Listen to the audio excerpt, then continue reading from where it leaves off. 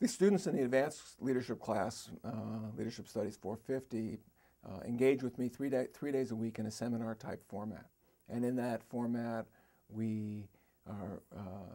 have conversations about planning for their discussion sessions and what is on their agenda and how they're going to approach the event. We try to think of contingencies for how they'll respond to the various challenges they may be providing to their students. We also do debriefing sessions subsequent to their discussion sessions and talk about issues that range from their need to feel that every student should be learning at the A+ level to understanding that students have different priorities, and while it's important to facilitate student learning, you can't own the responsibility for the students' learning, and the students have to take that on themselves, and that's part of the growth and learning process in itself, as well as learning about their role as a peer leader and how they need to be more tuned into issues such as boundary management and being able to still be accessible to their students,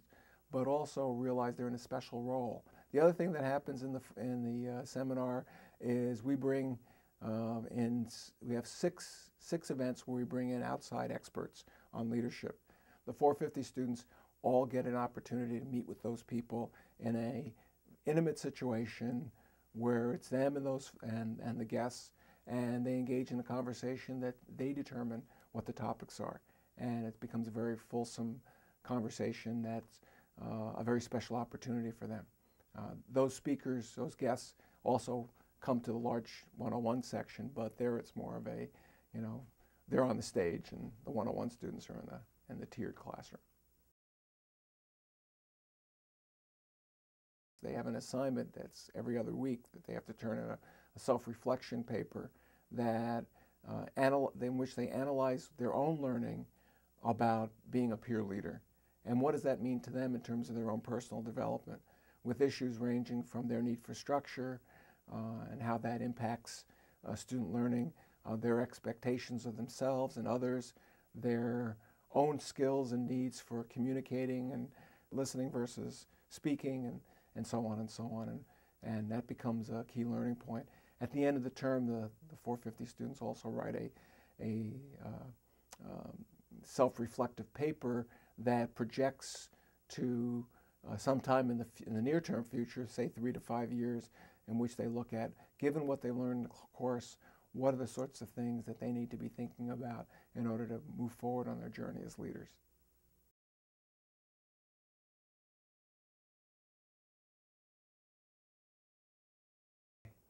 The 450 students also serve in a very powerful role in helping the one-on-one students connect to their professional. If you can imagine, the one-on-one students are predominantly freshmen,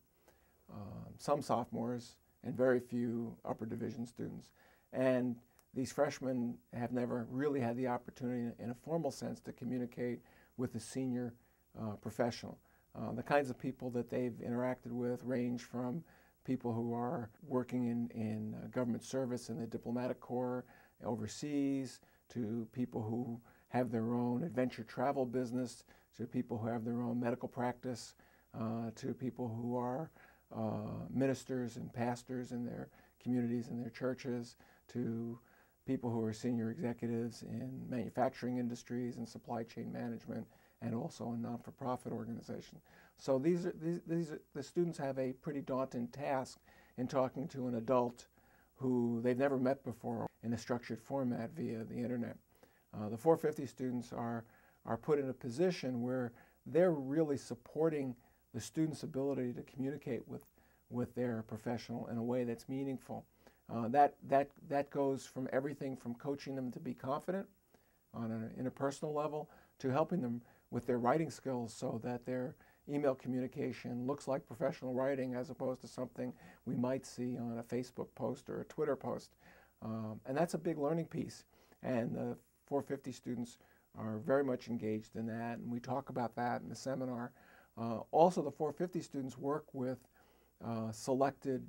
professionals whose job is to support other professionals who are engaged in this, so that if we see either one of the volunteer professionals is busy and they haven't responded to their student, the 450 student communicates with the volunteer coordinator who will then communicate with that professional to help them remember that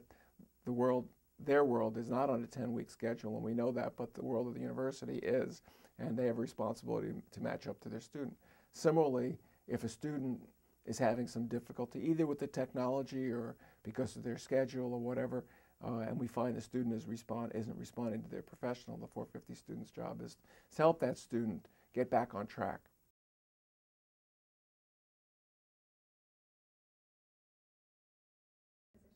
Yeah, I felt empowered in the sense that I was trusted to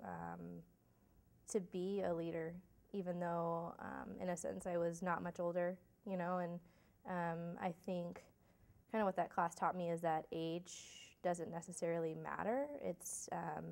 the trust that is instilled in us, and kind of the empowerment that we felt to say, like,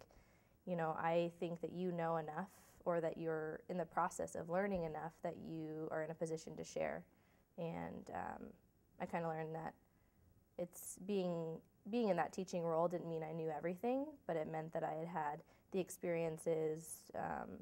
to kind of facilitate further growth for others and for myself. I wasn't expecting to learn as much as I did in that class, but I was learning just as much, if not more, than the people that I was teaching. And I was learning from them, which I wasn't expecting. So that was really cool.